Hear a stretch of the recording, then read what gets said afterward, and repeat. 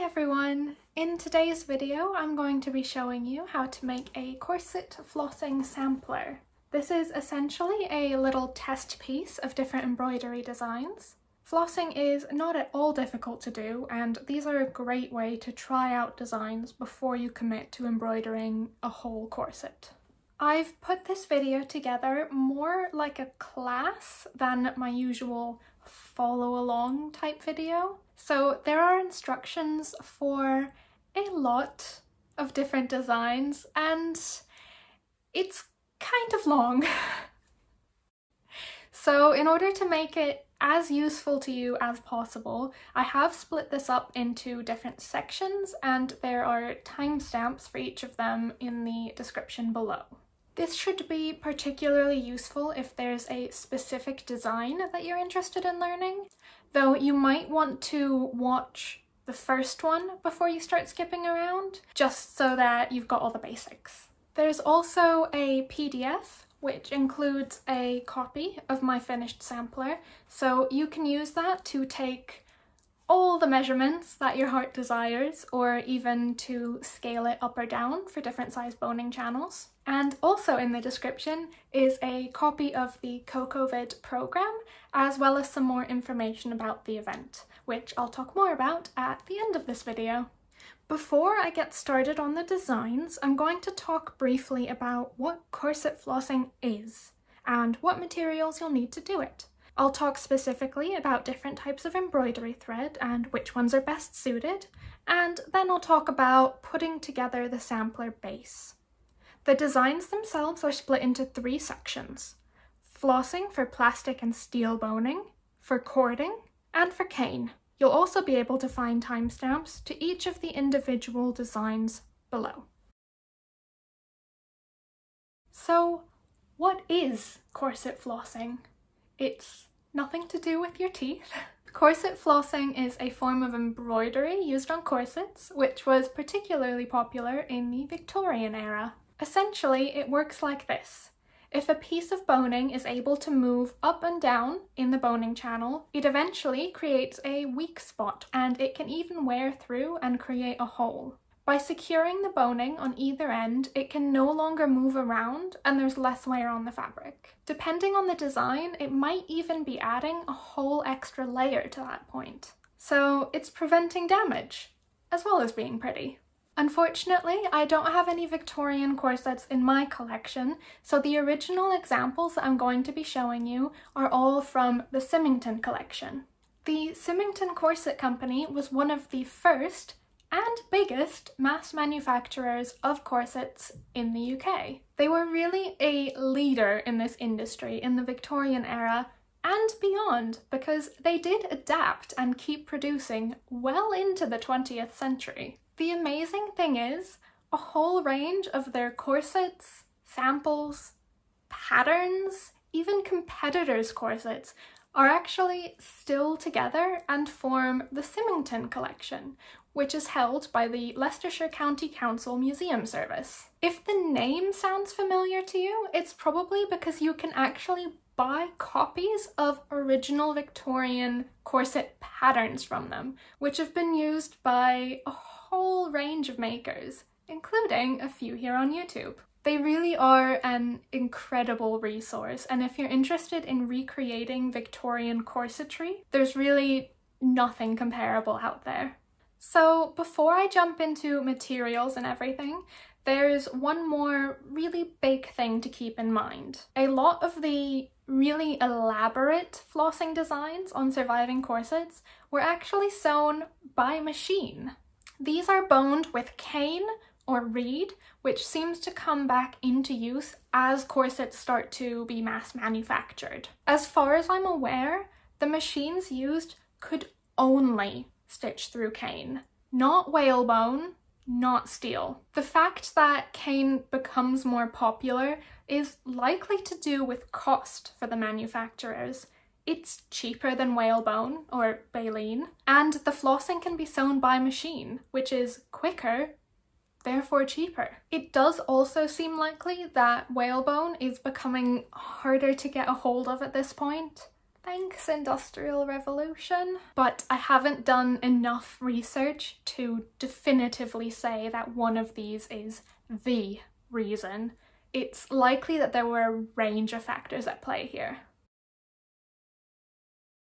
I will be talking about my personal favourites, but all you really need for flossing is some form of embroidery thread and a needle. And since we're just making a sampler, I'd even go so far as to say that the fabric and boning you use aren't that important, since this is never going to be under any stress. It's not going to be worn.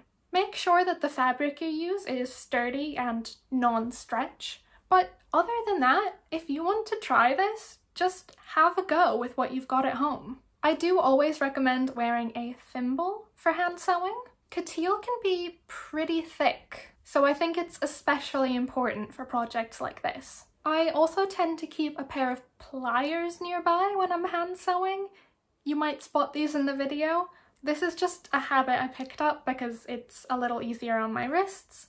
You can definitely do it without, or you can get one of those needle grabbers, which are like little rubber discs. On the topic of needles, I'm just using these plain ones. I know some people prefer embroidery needles since they have a bigger eye, but honestly, as long as you can get your thread through the end, use whatever you've got.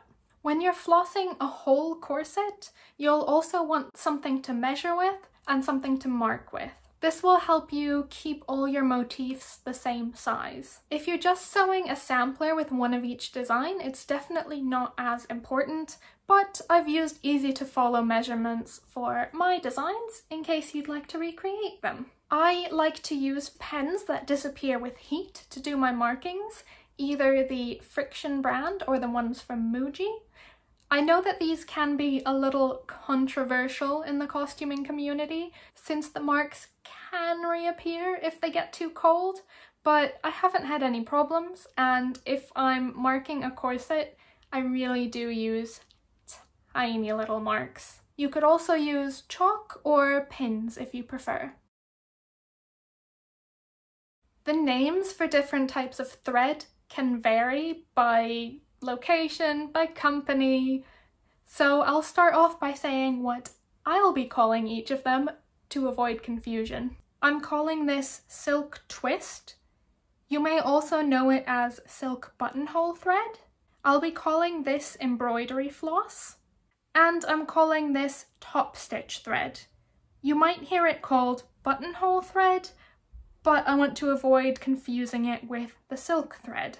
My favourite thread to use for flossing is silk twist. It's very strong, it has a beautiful sheen to it, and I find that it's the nicest to sew with just because it's so smooth.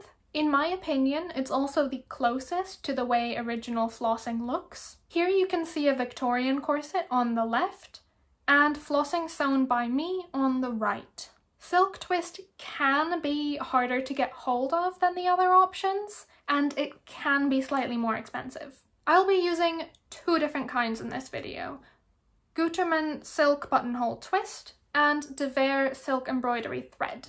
De Vere does have a few different thicknesses, and they have a really great chart on their website to compare them, but if you're using it for flossing, I would recommend the 36 thickness.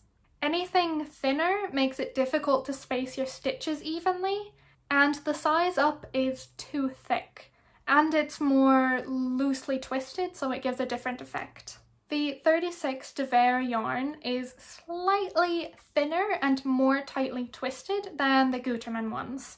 You do get a lot more value for money with the De Vere ones. In the 36 thickness, you get 50 meters for about the same cost as 10 meters on one of these. But they are both great options. I do want to quickly mention that the stuff I'm talking about here is thicker than silk sewing thread. You can see the difference here. Embroidery floss is a very popular choice when people are trying flossing for the first time. Most craft stores carry it, so it's easy to find. It's the cheapest on the list, and it comes in every colour imaginable, which is perfect if you're trying to match your flossing to your fabric or your trim. It's too thick, so it does need to be split down into a few of the smaller threads. I used 2 of them. And it does give a different effect. Your designs won't look as crisp as the other options. I've included a few comparisons in my sampler so that you can see the difference. The other downside is it's not very strong. Your boning is a lot more likely to wear through the stitches on this one than it is with the other options. The last option I want to mention is top stitch thread, or buttonhole thread, or extra strong thread. Again, the name will depend on where you buy it from. This falls somewhere between the other 2. It's easier to find than silk twist, and a lot stronger than embroidery floss. It doesn't come in quite as many colours as the embroidery floss, but it is generally a bit cheaper than the silk twist.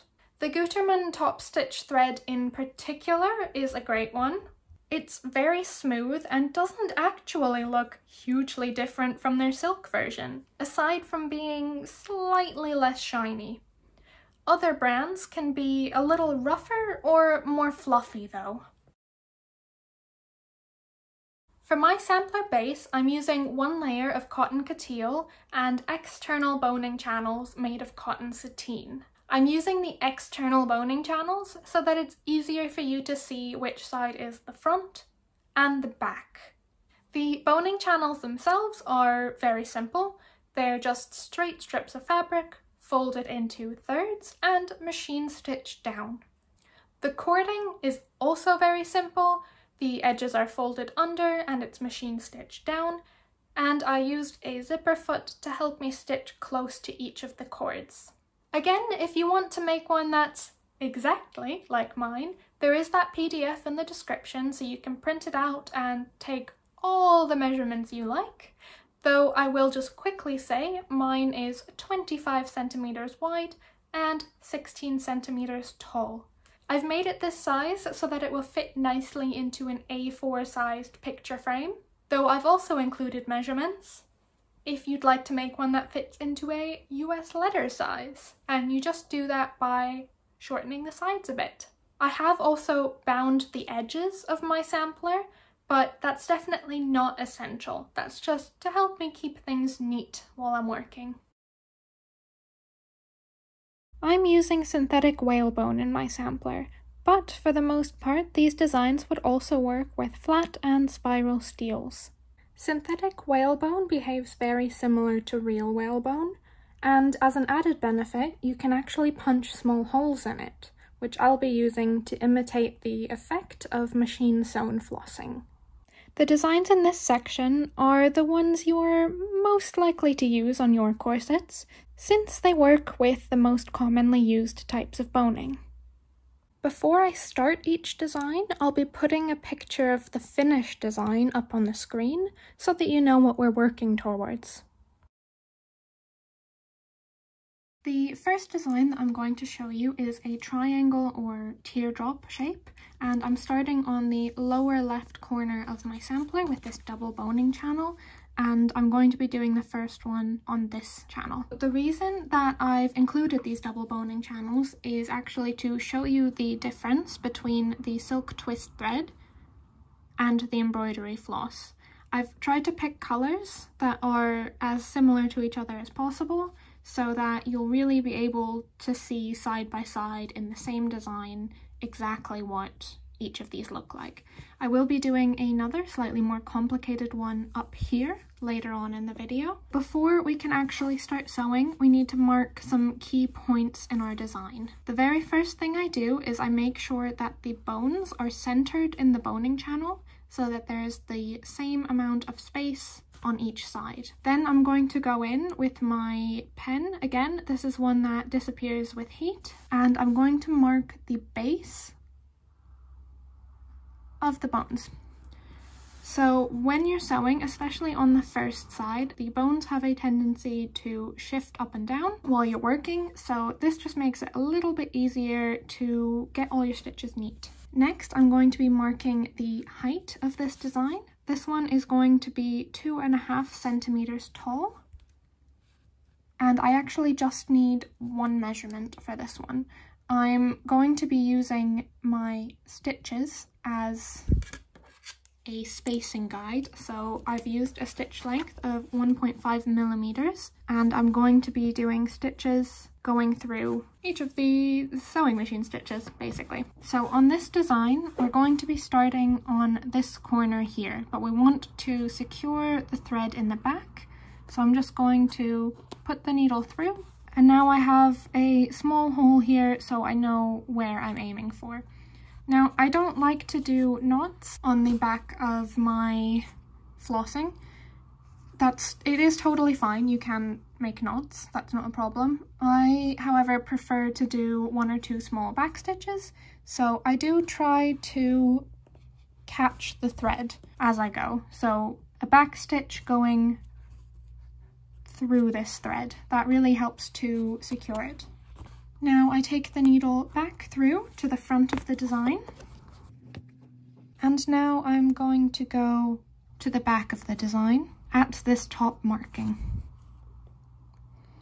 Again, like I just mentioned, I will be using the stitches as a guide, so I'm making sure to go between 2 stitches. Generally, on examples of Victorian flossing, there are not very many big stitches on the back of the design. So in order to avoid this, we're not going to go down here.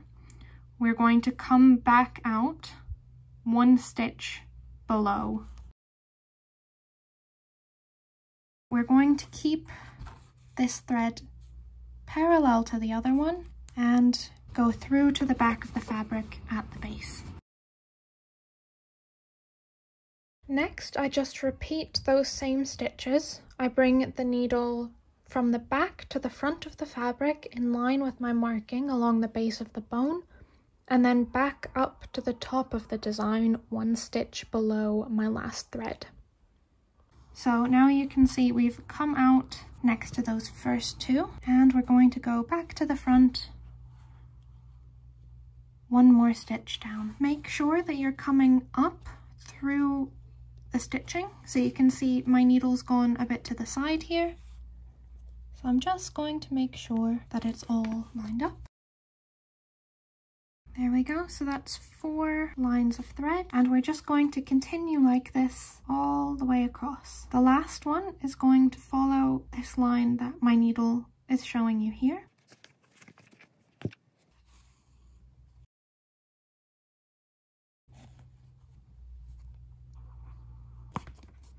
I've just done my last stitch.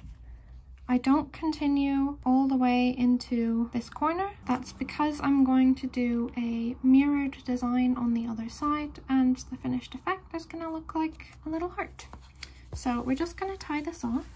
You can see on the back that I have a little row of stitches here and a row of stitches here. Again, I'm just going to do a little back stitch, and I've caught this thread with the needle.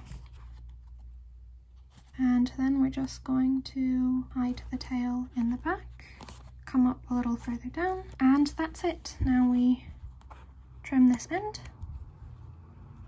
and that means the first design is finished.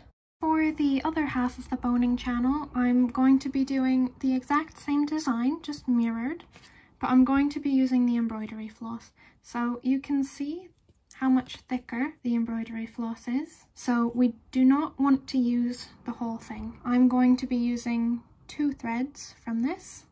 So I just take 2 and separate it out. And this is now much closer to the thickness of the silk thread.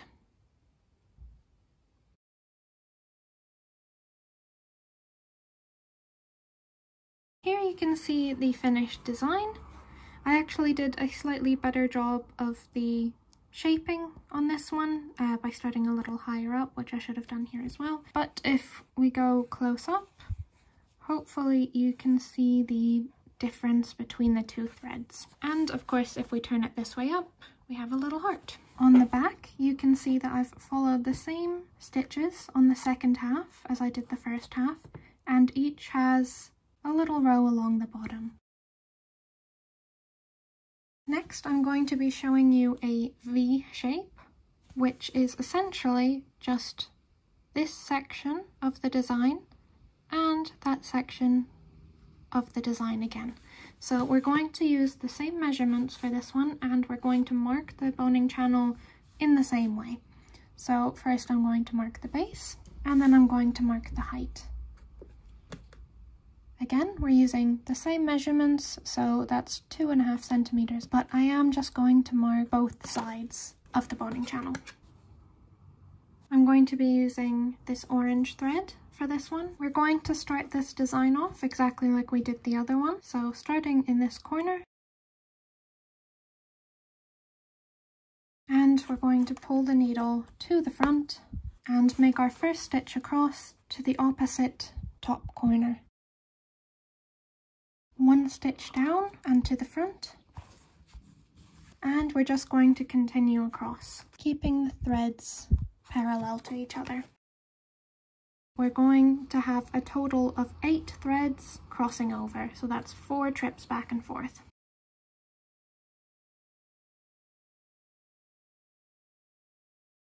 Now that we've done our stitches, we should be nearly at the center. So I'm just going to go back up, same way I have been doing, and make sure that I'm on the other side of the center. Then I'm going to repeat the whole thing, going in the other direction, just starting from the bottom here and working my way up. And here we have the finished design. So this one is a variation of this one, and all the designs are more or less a variation of these two. So the back, again, we've got the small stitches. That's to help prevent wear against the chemise and the body underneath.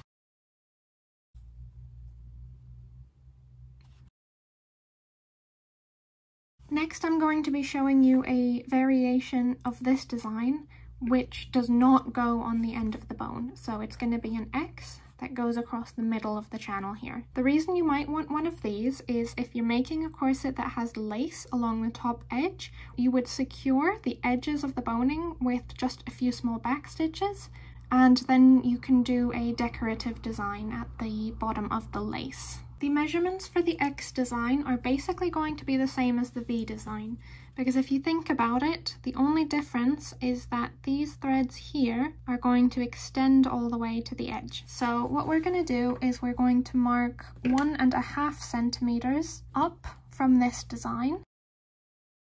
That's going to give us some space at the bottom, and 2.5 up from that. We're going to be starting our stitching here, and on this one I'm actually going to show you how to do a design that has 2 different colours. So we're going to start with this darker red thread, and we're going to do 2 stitches going across.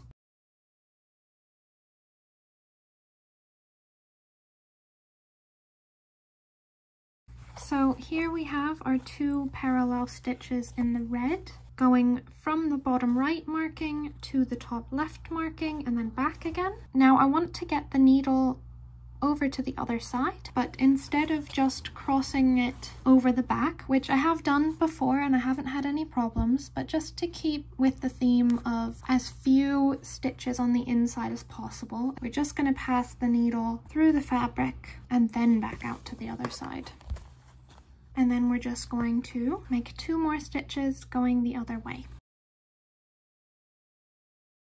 This leaves us with an X on the front and just 4 small stitches on the back, along with that 1 thread which passes under the back of the fabric. So now we're going to fill in the rest of the design with an orange thread, which I've gone ahead and tied off on the back behind the needle here. We're starting 3 stitches below the X and moving our way up, again on the same side, same direction as what we started with.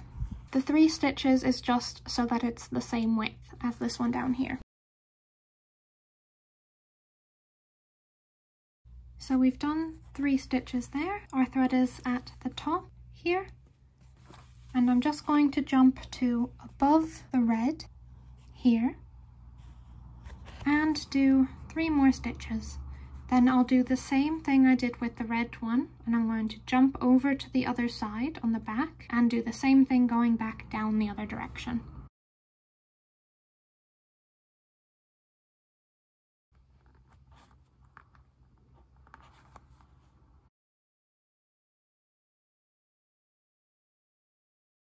And there we have it.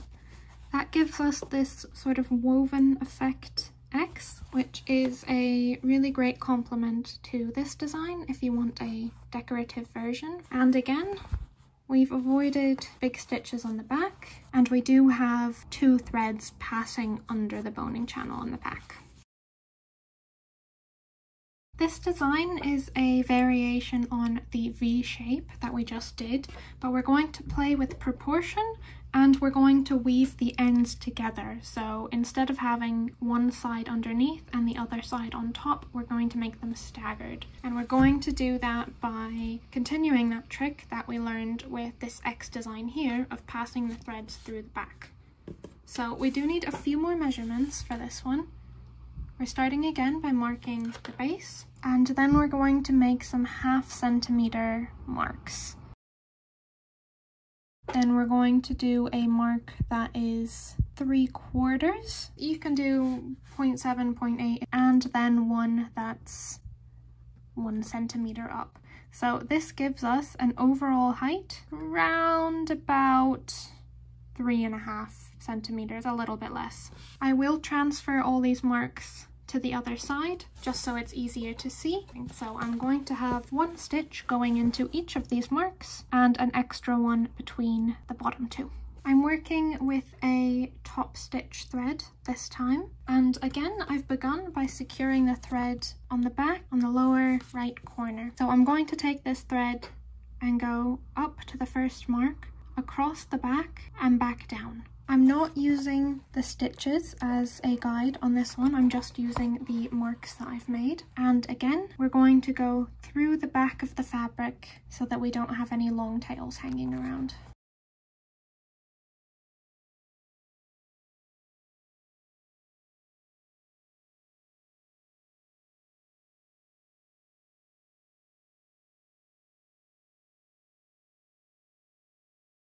So my last stitch just came from here down to the corner. And before tying it off, I'll just move the needle towards the middle of the channel and do a small back stitch to secure those longer stitches. Now my boning channels are very narrow and these stitches aren't actually that long, so it's not actually that big of a concern, but if you have wider boning channels, this might be a good idea just to keep all those longer stitches in the back together. And that's this design finished. As you can see, all of these are staggered and woven into each other, and by playing with the proportion and the distance between the stitches, we have a very different effect from this one, even though essentially we're not doing a whole lot different.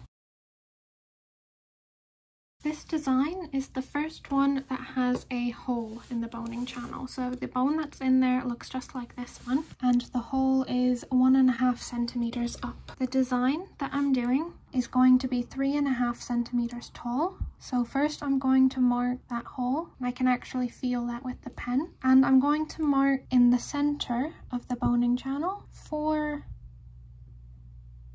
1/2 centimeter marks. So this one is marking where the hole is, and these are for a decorative stem. I'm using another one of the Devere yarns for this one in blue, and I'm going to tie off the thread in this corner the way I did before. So essentially what I'm going to do with this design is take the thread into the hole, go from a different angle back through the hole, so that's coming back out at the same place, and I'm just going to move back and forth doing that. So I'm going to take the thread back down to the base of the bone, and I'm just going to work my way across, just up and down. This design can also be done by looping the thread around, which would give the same effect from the front, but it would leave long threads on the back, which is why I've chosen to do it this way instead. As I get closer to the end of the design and the hole becomes more full, I do also do a few stitches like this, which go through the threads at the top and through the boning channel. Once I've filled in all the blank spaces, I finish this part of the design by bringing the needle up through the hole so that the thread is on the right side of the fabric. This is what I'm going to use to make the decorative stem. So I'm going to pass that all the way up to my top marking and go through just the top layer of the boning channel and come out at the side there. I'm now going to make the little V's on the stem, like little leaves if you like, and I'm going to take a stitch underneath the top of that stem. But it's going to make a little loop there. I'm going to go back in the other side. All of these stitches now are just through the boning channel, and come back out on the other side in line with that next mark. And I'm going to do the same thing again. I'm doing 3 of these little V's. Now there are a few different ways to do these. This is my personal favourite because it anchors down this long thread, and especially if you're making it any longer than I've done here, it just feels a little bit more secure having something holding him down. So with this last one, I'm just going to go all the way through. Since I'm at the edge of the bone, I can just push straight through to the back and tie that off. And here is the finished design. Again, with the design that passes through the bone, that imitates the machine flossing on cane boning. You could theoretically do a similar effect to this on steel boning if you just did stitches that passed through the boning channel. So with these 4 or 5 designs, that's basically everything you need to know about flossing, more or less. And the designs that I'm going to do along the top here are just some variations on those. For the next design, I'm going to create a gradient using these 3 different shades of blue, and I'm going to be doing it on the other end of the double boning channel. So I'm going to do another V shape like this one here. I'm going to show a slightly different variation on weaving the ends together, and I'm going to include a stem. The height of this one is going to be 3 centimeters for the actual V, and then another 3 centimeters for the stem. So that brings the total height to 6 centimeters. And like I did with the green one right at the beginning, I'm going to be doing one side in silk and one side in embroidery floss. This design has 2 threads at a time woven together. So I've started at the top left, 3 centimeters up, not these measurements up here, which are for the stem. And I'm going to go down to the bottom right and back up. Now we're going to cross over to the other side of the boning channel, and this is why we've started from the top, because all the crossing over is going to happen up here now, and it's going to be staggered. If we'd started at the bottom, then all of it would happen right at the base of the bone, and we'd have a ton of threads there. So same thing, going back the other way. And we're just going to keep doing that. So I'm going to do 2 sets in dark blue, 2 in the medium, and 1 in the lightest blue. The lightest colour I do actually start at the base. That's because I want to end at the base of the bone. So my last stitch of the V design goes in at the base. And then I'm actually going to go back out at the base, making sure not to go through the exact same hole. And then I'm going to push the needle underneath my design.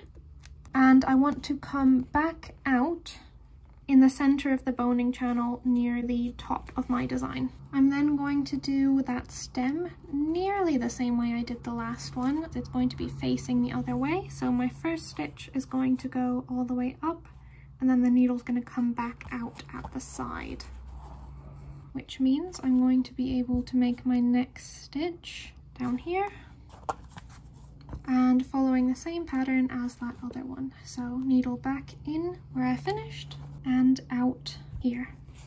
You can play around with the proportion of these as well, so making them taller, aligning them in different ways, and like with the first one we did, the design ends at the edge of the boning channel, so I can just pull the thread through to the back and tie it off.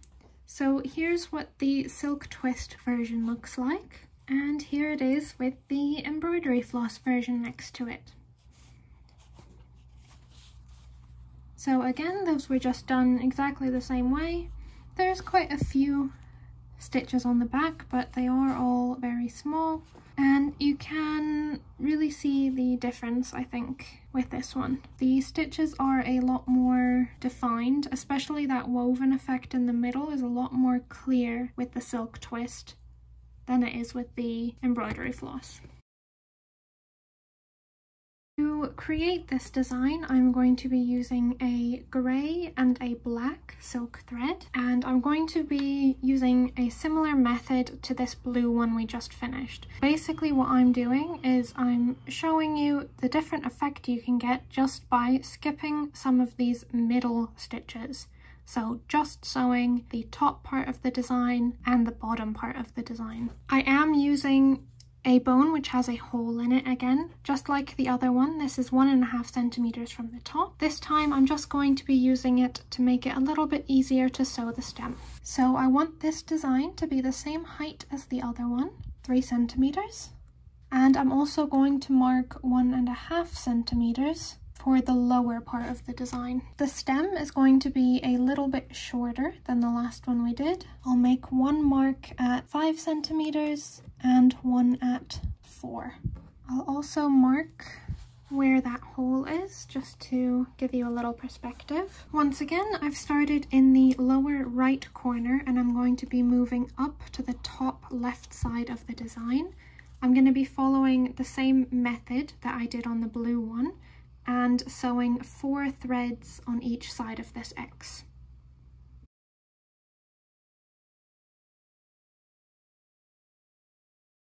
The black thread is going to follow the same pattern, so I've started just to the right of the center. I'm going to bring it up, do the loop in the back so that I'm back up 1 stitch below, back down, over, up, down.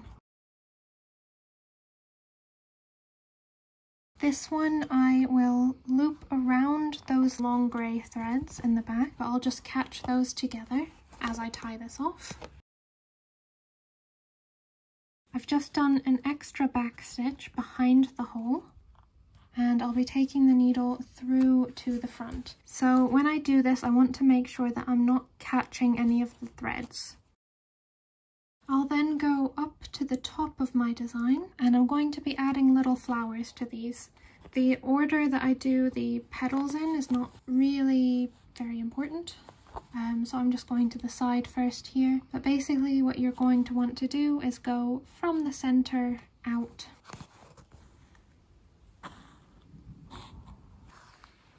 I'm now going to move down here and I'm going to create 2 more stems. So I'm going to take this thread down and back into the hole, and then coming up from a different angle so it doesn't come undone.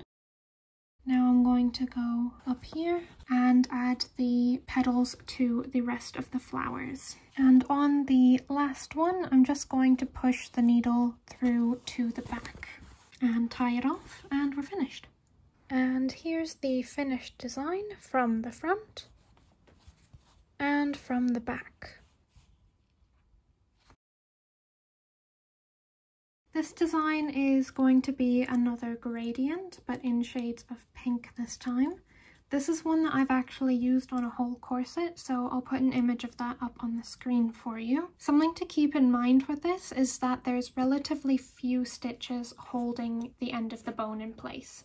So if you're trying to make something that's really hard wearing, that might be something to keep in mind. Essentially, this design is really similar to the X shape that we did at the beginning, except we're going to spread out one end of the stitches and we're going to weave the ends together like we did with this brown one. This one's going to be 4 centimeters tall.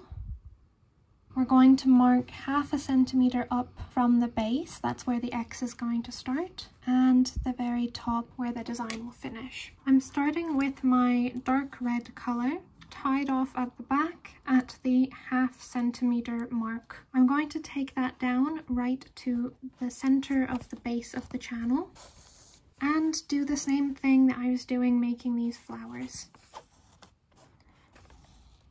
Next, I want to come back out of the same hole, so I'm just going to take a diagonal stitch from the back and finish off the lower part of the design. I did actually make a mistake marking this one, sorry about that. I should have marked this point here, which is about 2 centimeters up from the base. What I actually did is counted down 15 stitches, so I know that all my stitches will fall between these two marks, but 2 centimeters and just working your way up, that would work as well. So my thread is here right now at the back, and I want to come back out through the same hole. So again, I'm just going from an angle so that I don't pull it straight back out. Now I'll go up to that mark I just made, and the top part of my silk thread flossing stitches are going to be spaced 3 machine stitches apart. So what I'm going to do is come back up 3 stitches above and then back down close to where I was. I'm going to pass the thread behind the back again through that top layer of fabric and come back out through the same stitch. So depending on how you want your threads to be woven, you could just go over the top and then they'll be in pairs the way they were with this blue design. I actually want them to be individual, if that makes sense, so not in pairs. So every time I cross over a V in the second direction, with my first stitch, I'm going to go under the uppermost thread. If that feels too complicated, it is absolutely fine to have them staggered in pairs or to do one side at a time. All of it fine. These are not like hard, fast rules. I'm just trying to show some variation. So we're going to go up 3 stitches again and back down. I'll tie this one off and then I'll do the next 2 colours exactly the same way.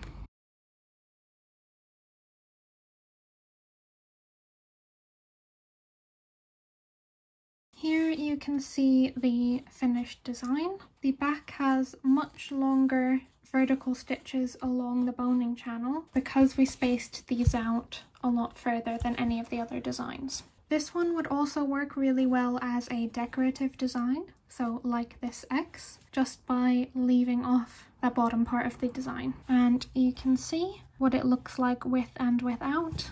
And they would be facing into each other like this if you use them on a corset. So this would be at the top with some lace here. I thought it would be nice to finish off with a slightly more simple design. So this is the basic one that I will use if I want a bit of flossing on a corset but I don't want to do something really decorative. So all I'm doing is marking the base of the bone and 1 centimeter up. I'm using a brown silk thread for this one. And I've just started at the back the way I've been doing, a back stitch to hold everything in place. And I'm coming to the front just left of the center at the base of the bone. And then I'm just going to go up to the right and just do a basic V design with 2 threads on each side. And that's it for this design. I'll just finish off with another back stitch. So that's the finished design. The ends do cross over each other just ever so slightly. Typically if I'm doing this I will use a thread that matches pretty well if I don't really want it to be on show. Flossing on cording doesn't really serve a practical function. It's much more decorative. The cording is soft, so it moves with the fabric, and it's not going to wear a hole through your boning channels. But if you're making a corset with cording, you might still want those sections to be embellished. So I'm going to be showing you 3 different designs to do that. All 3 of the cording designs are going to be variations on this basic zigzag shape. So to make this easy to mark, I'm actually using my pattern master, and I'm going to mark parallel lines 2 centimeters apart. I start my thread off with a back stitch on the back of the piece like before, and then I take it across 1 cording channel and back through. I want to come back out at the same spot, so I'm going to be doing that same trick of coming at it from an angle so that I'm catching some of the threads from the back that way, and I'll just continue across like that.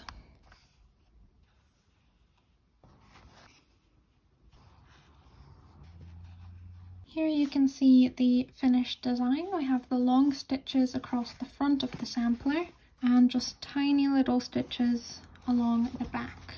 An easy way to make this design a little bit more exciting is to add another colour in the gaps, which gives you an effect like this.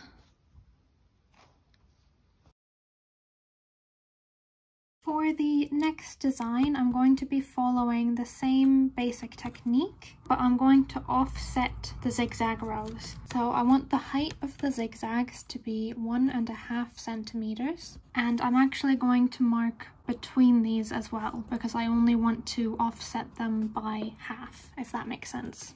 I want to do 4 rows of zigzags, so I need 6 rows of markings. And these are 3/4 of a centimeter apart each. So I'm starting with my darkest red colour in one of the corners. The next stitch I'm going to go up and over a cording channel. I'm going to ignore this row and go into the row that's 1.5 centimeters away. And I will just continue this row the same as I did these up here.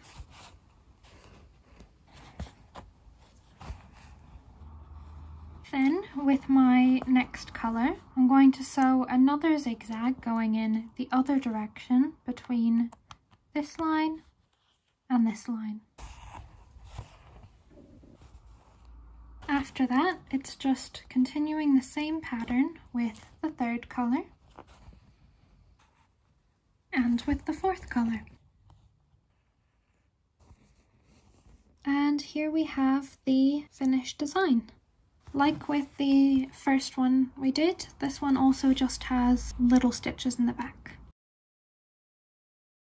For the last variation, I'm going to do a slightly thicker but shorter zigzag. So again, I'm starting in the lower left corner. These lines are 1 centimeter apart, and I'm going to go up and across 1 cording channel. Then I'll move up 1 stitch, the way I was doing on a lot of these designs, and go back to the beginning. Again, that's 1 up from where we started, and do that 1 more time. That gives us 3 parallel stitches. Now I'm going to flip it to the back and go back to the first stitch I made on this channel. Then I'll continue down this way, doing the same thing. To the right, back to the left, and to the right again. Since I'm doing an odd number of stitches, my needle is ending to the opposite side of each of these lines as it began. So that will enable me to move all the way across. You can see that these have the 1 longer stitch where I went from the top to the bottom. And here we have the final design.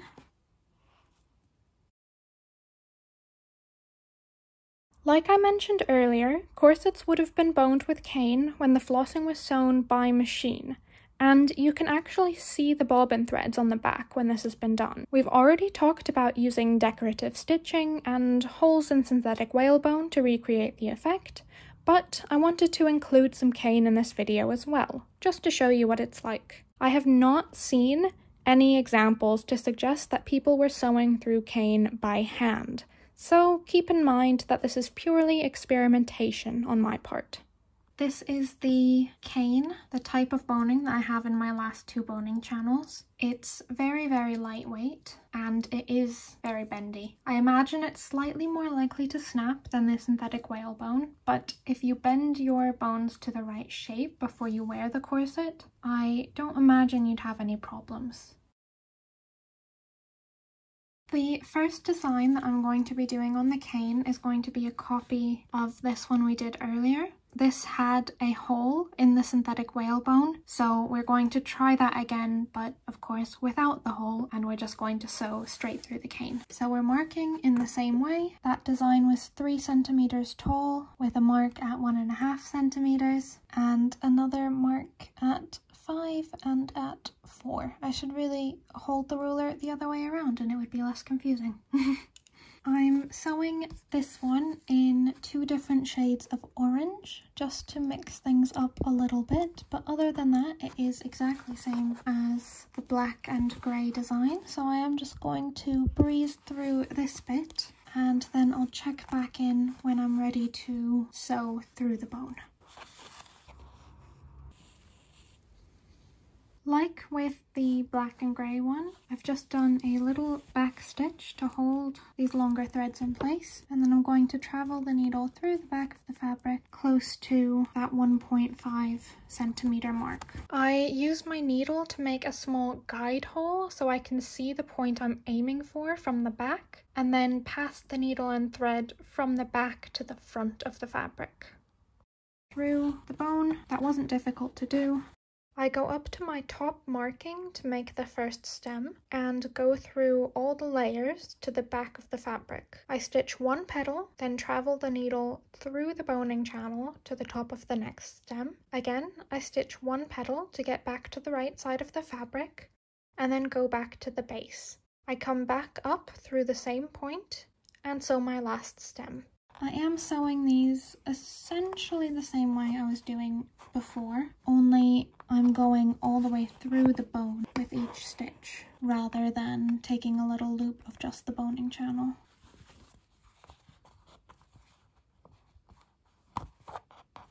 To tie this one off, I can just go through the bone wherever my last stitch was and tie it off here. So here is the finished orange flower design compared to the black and grey one. I think I made the flowers a little bit smaller this time. That wasn't intentional. And if we look at the back, you can see that the orange flowers went through to the back and the bone is secured in all these places as well. So for this one, I thought I would do another variation on the floral little flowers design. So I'm going to make 1 mark, which is 4 centimeters up, another which is 3 centimeters up, and another which is 1.5 centimeters up. That's all measured from the base of the bone. I'm starting off with a green thread. I don't actually want the threads at the bottom of this design to cross over each other. So most of the designs we've done have had that sort of X pattern. This one I want them to all be in a row. So I've started maybe 3/4 of the way across and I'm going to go up to the first mark that's on the same side. And then I just use that same back and forth motion that I've been using on the other designs. I sew the flowers through all the layers, just like in the orange design. And here is the finished design. From the back you can see, again, all of these flowers have gone through all the layers, the boning, the fabric, the boning channel, and that bone is very secure in the channel because it's stitched in so many places. So I figured for this design we would do yet another flower because that seems to be what everyone wants to see. So for this one I've marked 3 centimeters, 1.5 centimeters, 1.5 centimeters. I'm actually going to draw out the top of the flower to help me keep my stitches even. I start at the base and make a stitch at my first marking. Then I go back up through the same hole and add a V design with spaced out stitches, using my 1.5 centimeter mark as a guide for the top. And then I make a final stitch to the base of the flower, and I'll tie off this colour at the back. I will tie off my blue thread for the petals at the same point and bring the needle through to the front of the fabric. Essentially what I'm going to do with this is work in a zigzag around the flower. I will actually mark the center, so I want all my stitches with the blue thread to end along that line.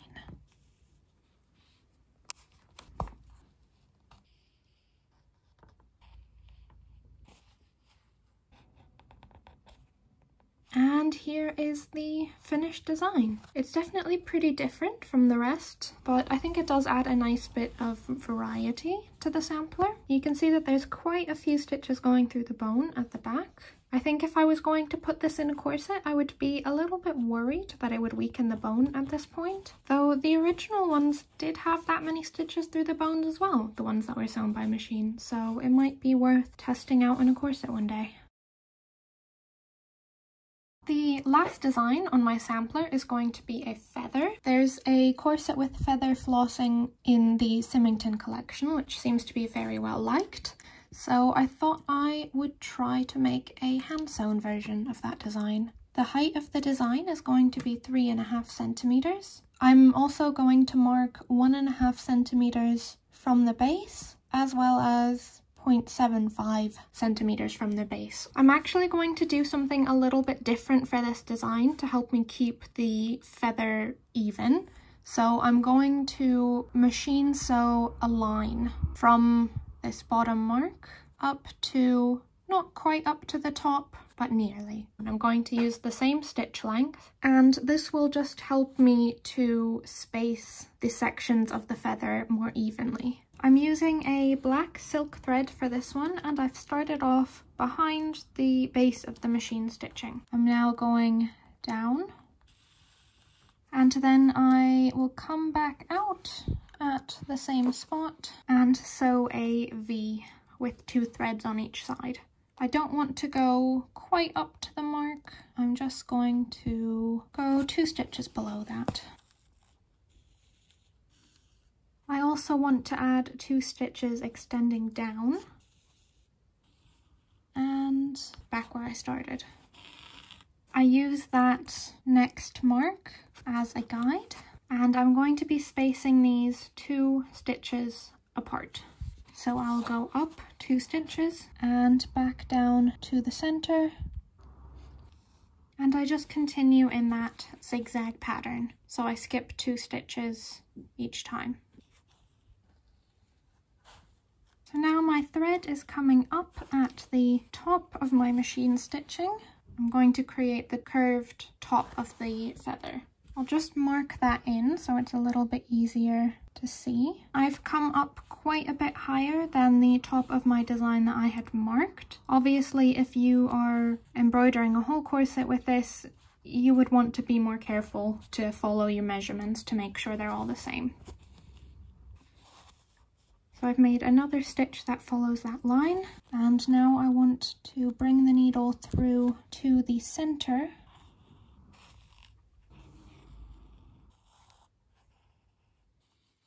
Once I complete the sides of the feather, I'm just going to bring my thread back down to the base. It might end up at the base depending on how many of the diagonal lines you've done. And I'm just going to add 2 long lines over the center. And here's the finished design from the front and from the back. As you can see, all that machine stitching that we did got covered up. You could, of course, if you wanted to do a design like this but you're not using cane, you could use this technique that we did earlier, and you could definitely have a similar effect just by stitching over the top of the boning channel. And here is the finished flossing sampler. I'll be using one of these designs to floss a history bounding corset in my next video, so if you're curious to see how that turns out, stay tuned. And this is what the back looks like. Remember that if you want to see any of these closer up, there are timestamps to each of the designs in the description.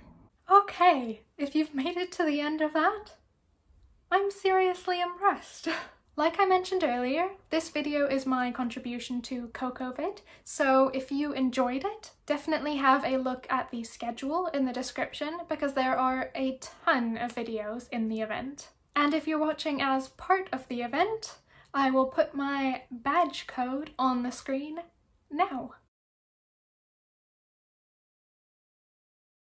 And if you'd like to have a go at flossing, I'm actually doing a giveaway of a blank version of my sampler and 2 spools of silk thread. All the details on how to enter are on my Instagram.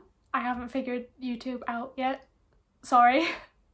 My account is Lena Piprek, same as here, and I'll put a link in the description as well. There's so much in the description today. And yeah, I hope you enjoyed it, and I'll see you next time.